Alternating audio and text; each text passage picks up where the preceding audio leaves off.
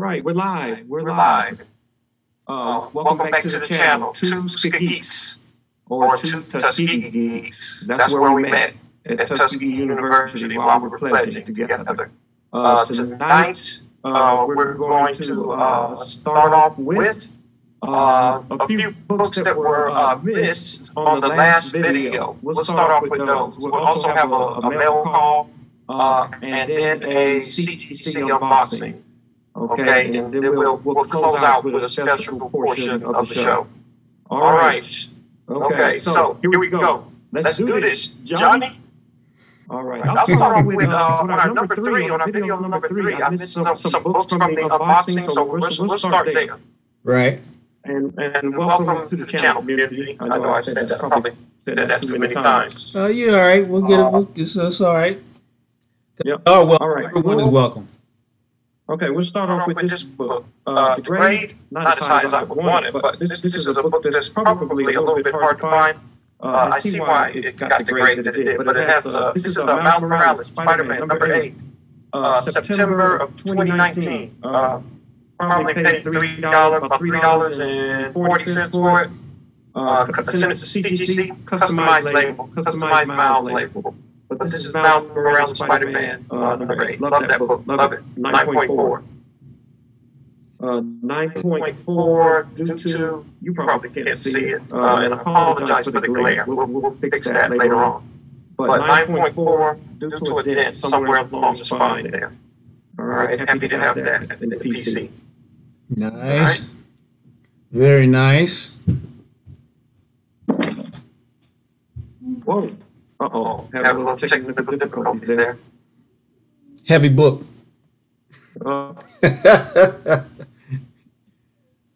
Caused a little book quake.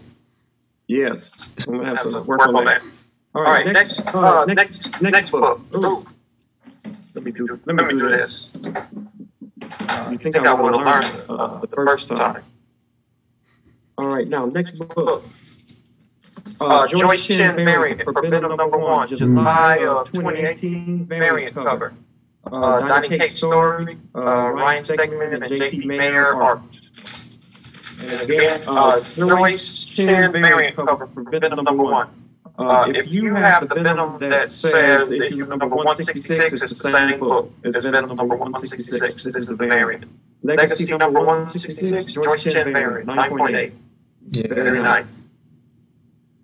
Yeah, that cover's nice. That cover's really, really nice.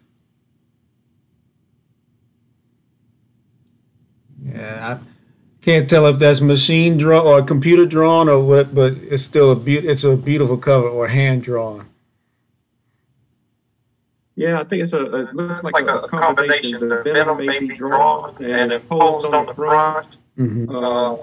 The fire in the back may be some sort of software. Yeah. And as they do today. Back in the day, they used to put hand draw it all. Not that they don't put it the time today, but back in the day, everything was hand drawn.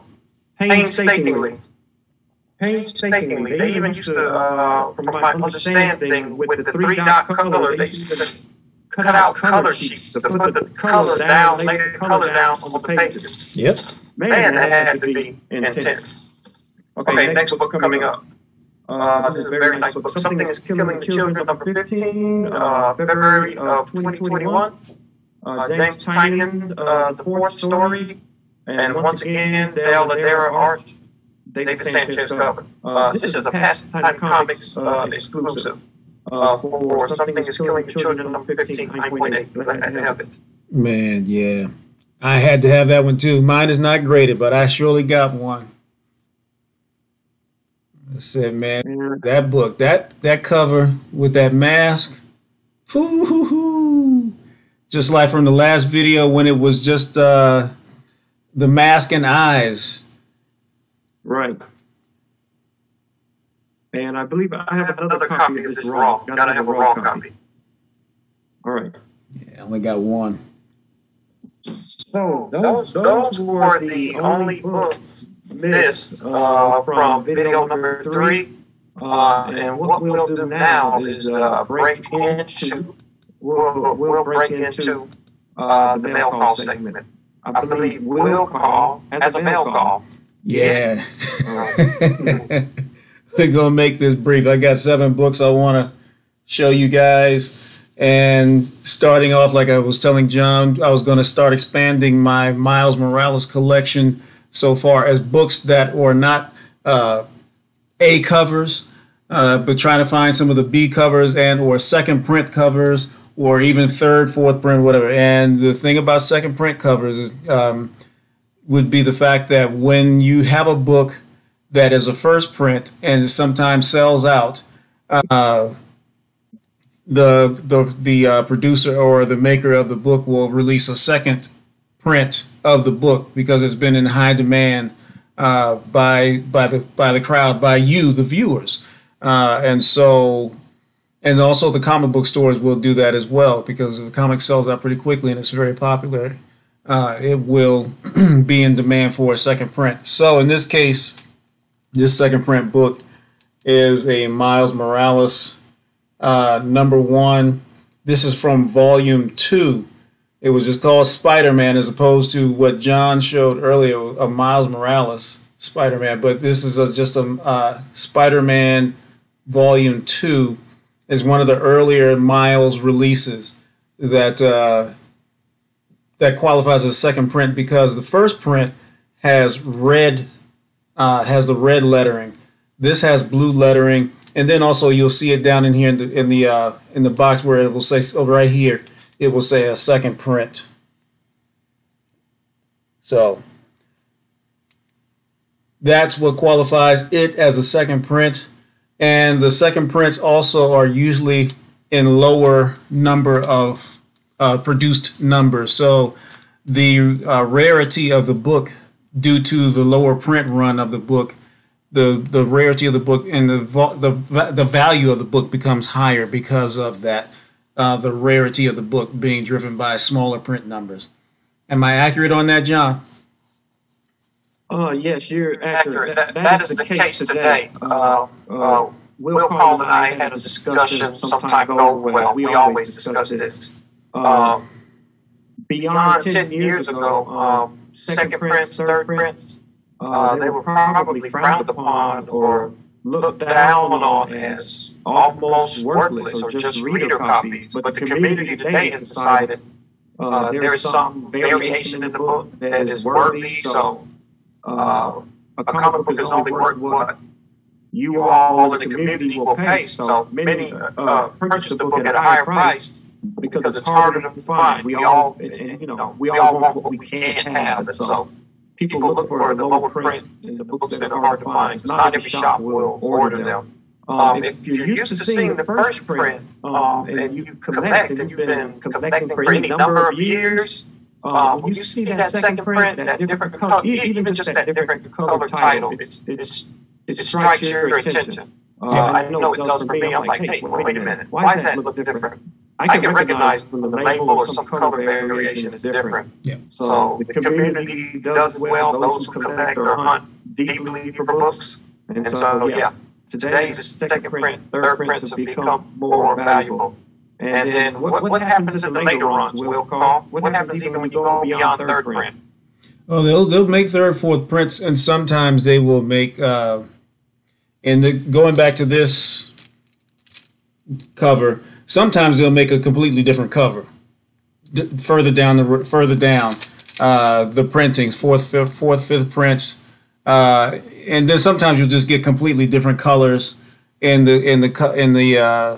You'll also get completely different colors in the scheme of the cover, as opposed to the blue letters. You might even get some green letters, just for example. So, and I'm not sure if that's what you're trying to hint at for me to talk about, but yeah, that's it. That's what I'm talking about. And then oftentimes they'll pull the new cover from the last page of the book. They'll take that last page art and put it on the cover. On the front page, yeah. I know I have a friend that's a comic shop manager, and he's into art. He gets mad when they do that. He says that cover artists, I guess, need to be paid. And so what they do, in essence, is they take that last page out. They've already paid for it, so they don't have to pay another cover artist again. Yep. So he says they're getting over a little bit by taking that last page and putting it on the cover, since they've already paid the artist for it, and they can do with it what they will. So yeah, he doesn't like that.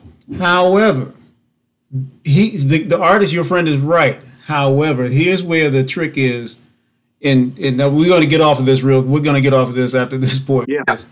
Is the fact that when they pull that interior art and put it on the cover for a second or third, whatever print, and when they put that last page or whatever with some content in the book on the cover for down trace print, that book often becomes, or something on the cover is usually some first appearance of the character within the book, but they put it on the cover. So then you have a first appearance of a particular character that might be a hot character on the cover of the book.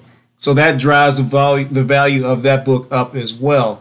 When that whatever character that's hot is on the cover for the first time, not just in the book, but also then on the cover. So, yeah, that's also added value. Correct. Okay. What else you got here? I have Spider-Verse #1, another Miles Morales cover, where he is much like in the Spider-Verse. I'm sorry, the Enter the Spider-Verse movie. This is another rendering with many different Spider-Men within the web, and as you see Spider-Ham in there, and a few others that I can't even remember, at least in this cover, because they'll have sometimes they'll have first appearances of different characters and Spider folks on those books. My first time seeing that book. I needed that book. Now I have to go hunt for it. My first time seeing that one, and I love some Spider-Verse. I'm going to have to put that one on my list. Yeah, that is Spider-Verse. Spider-Verse #1, Volume 3. This is a second print book. All right, trying to speed it up here. So now going to book number 3. This is a book called Radiant Black. It's an Image comic book. Image is an independent independent publisher. But Radiant Black, what makes this incredible is not just the artwork is amazing. But this is an incentive cover by Dolly, D-O-L-Y, a Dolly variant. And I love this book because of the fact that not just this book, but this entire run of Radiant Black is an amazing run so far as the artwork is concerned and the writing. Kyle Higgins, again, smashing it on the writing of this book. And this cover is just amazing. I consider this book, when you look at the artwork, it is similar, or it makes you think of like what Ultraman used to look like and the Power Rangers, but it's much better than that. It's not an Ultraman and the Power Rangers book. This isn't like Outer Space Adventures and whatever the case may be, but the artwork, every cover is amazing. I think you were going to show something, John, on that? Yes. He showed that book. I didn't even know he was going to show that, actually. And so, along with that, he shows that cover. But there's some. Let me see what I got here. Let me see. All right, so this is Radiant Black #8, September of 2021. Radiant Black #8. Yeah. Not a bad cover. This is raw. So this is a raw copy. Not a bad. Look at that. There's not a bad cover in the bunch. Not. Just gorgeous. And they keep getting better. A little bit under the radar. The book is a little flying a little bit under the radar. I'm able to find them, but I don't know how long that will be. I don't think that's going to last. Get your books now. Get them now while there's some where some of them are affordable, and some of those variants are not cheap at all. Yeah. Yeah, there's a lot of variants that are different comic shops exclusives. If you look out there, eBay, wherever the case, Hip Comics, any of those sites, Whatnot app, you'll find that, there's some pricey variants. there's one cover. Here's this is an earlier issue. And the earlier issues, they used a type of cartoon. Earlier, I'm not sure the correct term for it. This type of stippling or 3-dot color matrix they used to use in the 70s. Yeah. But that's what this Radiant Black issue number 3, what they were trying to achieve, or they did achieve. And it actually is a third printing. It's a third printing. They achieved that. That's a throwback to that 3-color dot or 3-color system where they would put layered dots over one another. That is amazing, man. That cover, yeah. And there are other covers reminiscent of that. I think there's one, as opposed to the blue and the black and the white or whatever. There's another one, I think, in the red and black and white or something like that. I think I've seen another variant, not particularly that book, but I'm not sure what number it is. Yeah, I don't have it. I don't have it here now, but yeah, it's like a connecting cover because the angle is facing the other way. It's connecting where it faces that character. All right. All right. So I'm gonna move. And then, sorry, John. lastly, briefly. My bad. Lastly, briefly, and then it went into Radiant Red. Okay. Another title. That's another title. That is an offshoot from Radiant Black. This is a virgin cover. Find it if you can. Many people I know have already purchased it. I was able to find a few. But that's a virgin cover for Radiant Red #1. Yeah, absolutely dynamic. Absolutely. If you don't love it, you're not a comic fan, I don't think. Yeah, and I believe that's a female character as well. Yes, it is. It's a female character. I haven't read it yet, so I can't tell you too much right now yet. But maybe by the next video, I will have read it. Yeah. All right, I'm gonna hit book number 4. This is a cover that is a shout out to the Native American community, and I love this cover. It is Phoenix Song Echo #1. It is a 1 for 25 variant. Just a plain beautiful cover by Oscar Vega, an Oscar Vega variant. This is my second copy of this book. I loved it so much I had to have it twice. It's just that much of a banger for me. And bought this one straight out of beauty and trying to collect things that have some of the Native American folks of our country on the covers. Sort of spread the diversity in my own collection.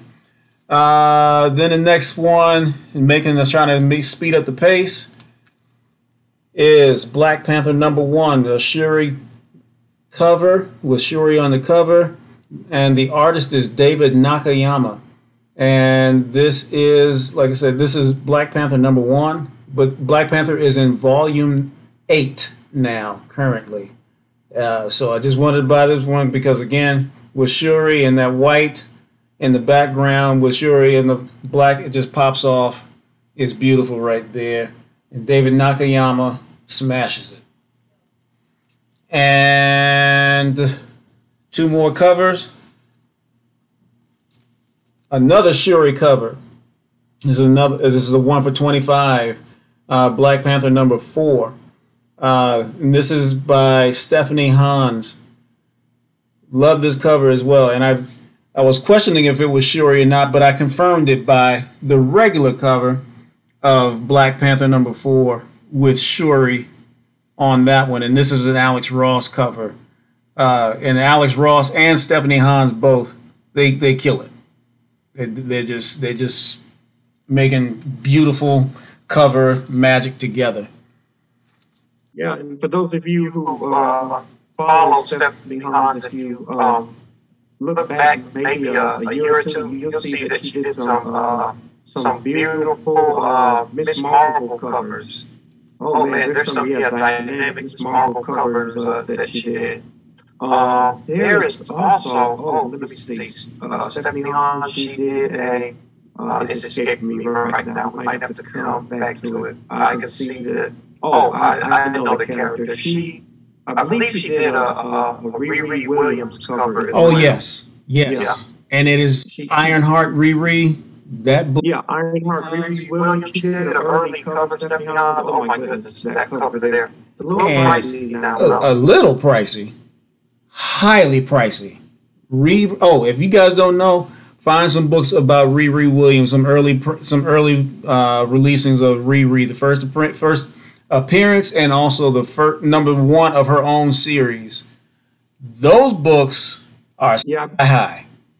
Yeah, I believe that Hans cover was one for 50. That's the reason for that. Yeah. But it ain't $50. I promise you that. No. So, yeah, you may have to pay. Probably about $500 maybe if you're lucky. All right. Next one is Catwoman #39. This is Souza Maika cover of Catwoman #39. This is the white virgin variant. I did not get the first print, which would be a black background. That book, when it came out, it was so hot and everybody was so shocked of how beautiful it was. That thing shot up to about $100 to $150 within the first week of its release. I came along later, about a week or so later on, and got the white virgin variant. And again, this is another one of those things where that book was so hot that they made another one and they just changed it up with a white virgin variant. But it was so popular, and Souza Maika, SOZAMAIKA, smashing artist as well. All right, John. All right, nice. Yeah, that's a nice haul you have there. Anybody would be proud to have that little haul there. All right. So we're going to head into I guess the last segment, you could say, some CGC books that I just recently received. And for those of you looking to send some off, I know there's some comic collectors, they've never sent books off to CGC, but at this time it's so popular and in demand because it helps you to let the hobby fund itself. Let me see, this set of books that I'm about to show, I got them, they probably came back a week and a half ago, but they were sent off. This is April. I did get them back in March. They were sent off at the end of May. Yes. Okay. So that was the end of May, and I'm just now receiving them. So you're roughly looking at, what is that, 9 months? About 9, 10, yeah. End of May, so you can, end of May. So I might as well say about 9 months or so. All right, let's take a look. Let me go grab them.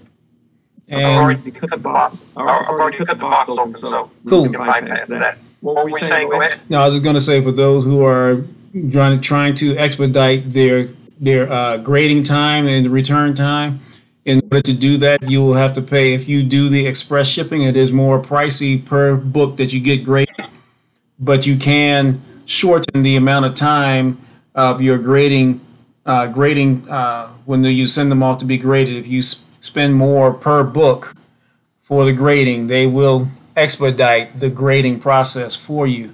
However, it becomes pricey, so you have to decide what book you really want to have expedited in your paying, as opposed to just having an entire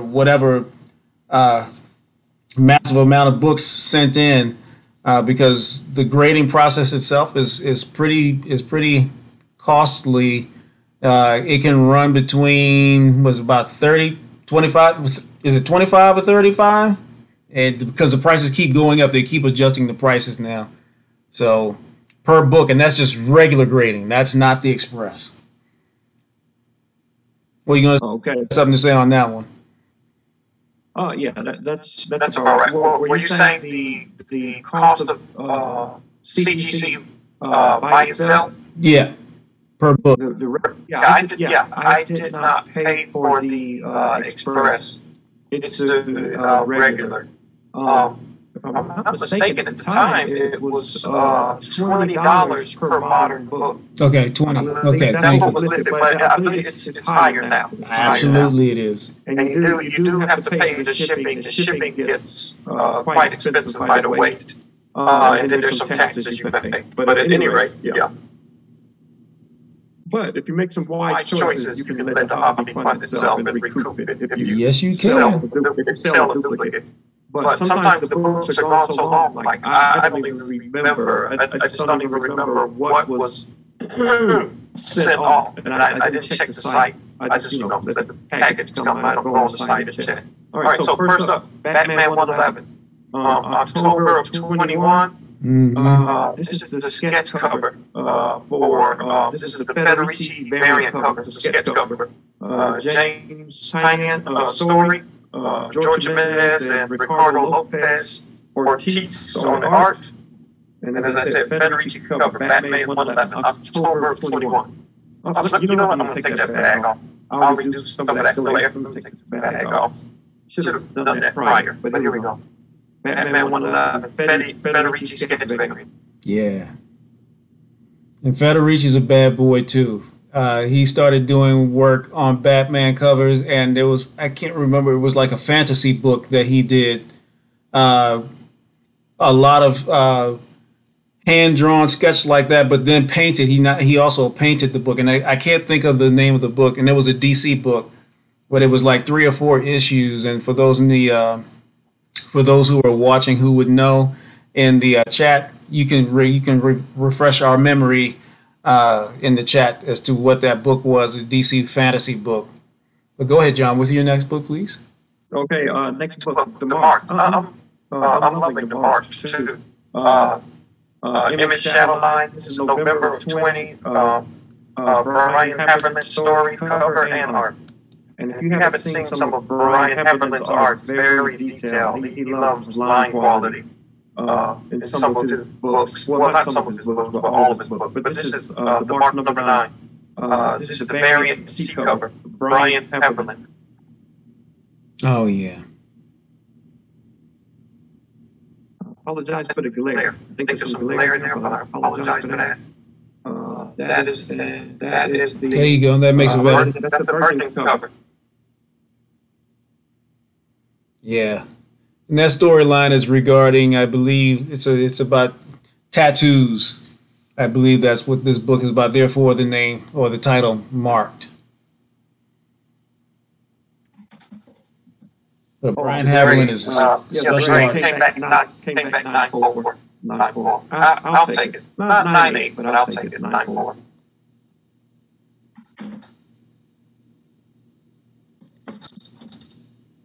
Next book. Let me see if this reduces some of the glare with the bag on there. Uncanny Avengers number 16. This is a little further back, January of 2017. Jerry Dugan's story, Larraz art. And it's Larraz art. Pepe Larraz, yeah. Yeah.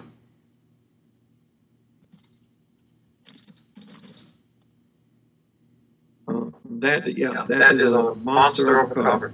Yeah, literally.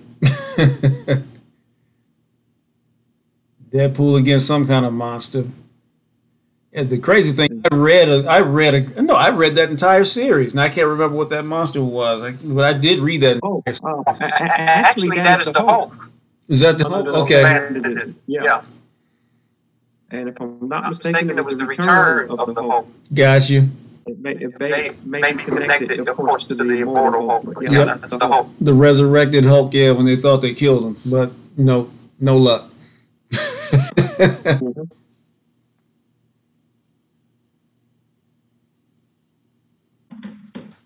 All right, moving on. Put that over there. That's a second one. We'll put that over there. Now, these next books, you're not going to find the grades as high because it's harder to find books now. These are some books that were purchased many years ago, but for them to be in this grade, it's still very good. This is Plastic Man number 13. June of 76. June of Steve, and some of these names, for you newer collector, you're not going to recognize really. Steve Speaks story for Don and Bob Smith art. Now I don't know, but this is an Ernie Chan cover. This is an Ernie Chan cover, and I believe he did some work on Conan back then as well in 76. But I'll take a 7.5 from 76.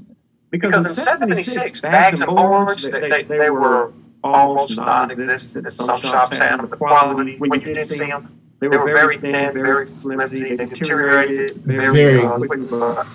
This is Plastic Man. Let me say again, yeah, Plastic Man number 13. 7.5 is pretty decent for '76. Absolutely, and that's still a beautiful cover. Eddie Chen was a master artist. I used to love how the comedic renderings of Plastic Man as well. It's just amazing stuff. It was like Mr. Fantastic, but better. Just the innovation they would do with writers. Writers and artists of the '70s knew that when you had character versus character versus him or herself, and it made kids want to read the book to see what was going on. I know it did that for me. I'm saying, well, how can he or her or she be fighting its own self? So that's something I look for in a comic book, and it just made you want to buy it. Well, what's going on? Why is there two of them? And that was just a little trick of the '70s that they did, and it sold many books. What's killing me is the top, where he's wrapped around the logo at the top. That's killing me. Oh yeah, right here. Yeah. And then notice again the price. 30 cents. Yeah. Only 30 cents. Missed them days, boy. Yeah. I tell you what, this is a 7.5, but it shows like an 8.0 or an 8.5. Crazy thing about it, you said the book is 30 cents. Now books are 10 times that amount on the average. Yeah, 10 times that. Even four times. Even 4 times, yeah. What am I saying? You said 10 times, even 4 times. I mean, probably even double that when the books are, say, when the books are $10. Some of the newer square bound books are $10, so that's many times that anyway. My bad on my math when I said 4 when I co-signed on the 4 times. But anyway. Okay. But then again, if you get a bargain dollar bin, it would be 4 times that. But here's let's see, this grade is even higher. This is Plastic Man number 14. The following issue, Plastic Man 14, August of '76. Elliot S. McGinn story. He worked a lot on Superman. For Don and Mike Royer art. And once again, Ernie Chan cover. That's why I have these. I love those Ernie Chan covers. But still 30 cents. This book shows. Now, this book shows about the same as the last one. I don't get it. I don't get that. Something. Well, the 7.5 looks cleaner than this one. The 7.5 looks cleaner, but this one's still something. This is a 9.0. Oh, wow.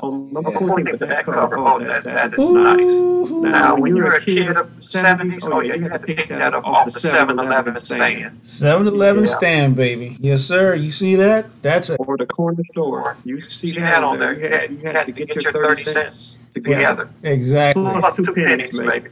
That's a beautiful cover. Plastic Man, number 14. What did Eddie Murphy say? I catcha. Yeah. That 9.0 when that covers eye catcher. Did you see that face there? I don't know if you see that. Look at that. Yeah. Some kind of a garbage muck creature there. Oh. Famous for that. I remember sitting in my elementary class reading these books. Of course, after I finished all my work. I finished my work. But I was reading some comic books too. All right, put that over there. It's a beautiful book. And let's see. Next up, Wonder Woman 184, October of 2002. That was quite a while ago. Wow, man, that's about 20 years ago. It's crazy to think it came out that long ago. Vintage cover. This is what I'm talking about. Same thing. Character versus herself. Wonder Woman with a vintage cover. Golden Age Wonder Woman and modern current Wonder Woman outfit. But this is this is Wonder Woman 184. It's a mock vintage cover. It's not really vintage, but it's a mock vintage cover. Yeah. That's Adam Hughes cover. It's not a book. It's not an easy to find book. You can look in the back issue bins, but you just don't see it. You ain't gonna find those that run right there by Adam Hughes. Those books are they're gone. They're ghost. Fortunately, I bought mine off the rack when they came out, and good story too. Great story. Yep. Yes. I just have to get mine graded. That's one of those books I believe I have set aside down in the basement to have graded. Trying to see here what that 9-2 is about. Yeah, some creases. Yeah, there's a few dents and creases in the spine. Not anything major. You might be able to get it pressed if you choose. Say again? I say you might choose to get it pressed one day to raise the volume. Yeah, you know, it may be cracked out here and pressed. Probably should have pressed, knowing what this book was, I probably should have asked for the pressing service. Oh well, hindsight is 2020. And then lastly, for this, and we'll put the rest in the next part. We'll do it in SkeGeeks number 5. But the last one, I didn't even remember this book being submitted. That's how long ago it was. I just didn't even remember. I don't know where it came from. I didn't even know it was in the box. Let's see here. This is Incredible Hulk number 354. A Peter David story, one of our favorite writers. I say ours. Will Call and I talk about Peter David. He just knows how to write a story and engage you. Highly innovative guy too. Highly innovative. Jeff Purse and Marie Severin art. Okay, this is a Purse. If I'm pronouncing that correctly, I believe. Or Purpose, I should say. Marie Severin. That's old school right there too. For you guys don't know, you don't hear a lot of female artists, but back in the '70s, but she was one of the originals. Yes. Early Marvel days. Go ahead, John. Okay, and this I'm stealing your thunder. 354. I'm not sure where I got this book. It might have been in a store called the Book Nook. I think I got this at the Book Nook. I might have paid $4 for it, but it has a slight roll in the spine. Otherwise, it shows nicely. But it came back at 5. Oh, yeah. 354. Yeah. I didn't even know that was in the set that I sent in. Oh, man. I recall that book, and I never bought that book. Man, I love that cover. Yeah. Yeah, because Peter David brought back the Gray Hulk in his. I think that was the late '80s, early '90s, late '80s. Yeah, April of '89. Yeah, late '80s. You're absolutely correct. Late '80s. Yeah. David was 1.5. That's 1.5. It's kind of a tough find in back issue bins as well. I mean, absolutely. I mean, if you're a comic collector and you come across this cover, you're going to snatch it up. I would. It's just so striking that, it doesn't stay there for long. But I think I did find it at the Book Nook for a few dollars. It wasn't too expensive. On hindsight, as you said, on these last 2 books, I probably should have opted for a pressing. I should have had them pressed. Or taken it to pressing service. Store. Yeah, pressing service. As a matter of fact, one of our videos we will post. I have that video we'll call of Dave's Comics. So, and in that video, it does show his pressing machines in his store. So, I could have easily taken it there and asked them to press them for a nominal fee. And he's pretty good at it. So, he's got like 4 pressing machines there, I think. Yeah, so that would increase the grade. But anyway. That's the last book for this part, for this TTC Hall. I think that may wrap it up for this segment. Unless Will Paul has any last comment bits to add. The last thing I'm going to try. I've got a few bullets that I want to hit so far as talking points. Coming up in May, the first weekend of May, is Free Comic Book Day. Please make sure you go to your local comic book store and get some of the books that can be given out for free. In particular, you may want to look out for the book regarding Blade's daughter, and don't get me to quoting about what her name is, but there is a book regarding Blade. Yes, Wesley Snipes' old character that he played in movies. But anyway, there's a book coming out, free comic book day that you can get regarding Blade's daughter. One of those ones you want to get for free. If you can get lucky enough to get more than one copy, try to procure more than one copy. Next thing I wanted to cover real fast was Go Collect, as one of the sites that we use to assess the fair market value of your books. There's the free version, of which sometimes they will have the values there, but there's also a paid version of Go Collect. You become a member, but it's a minimal fee. It's not very pricey at all. And any book that you have, particularly if you have a large collection like we do, you can use Go Collect to figure out the fair market value of your book and or the graded value of your book. Anything you want to add regarding Go Collect, John? I'm sorry, I caught you off guard. Yeah, I believe Go Collect, in the free version, I believe in the free version, the 9.8 values are missing. I'm pretty sure, and some of the other values and key information are missing in the free version. And it's a nominal fee for the license subscription, so you get all the other missing information. So, it's well worth the fee. So, last 3 points. CLZ. CLZ is a database that we use to put and log our comic books into so far as what we have in our collection when we buy. I'm constantly bagging and boarding, and then while I'm bagging and boarding books, I'm putting my collection into CLZ so far as tracking what books I have and what books I don't have. What's cool about it is the fact that you can do it on your laptop. You can also do it on your phone.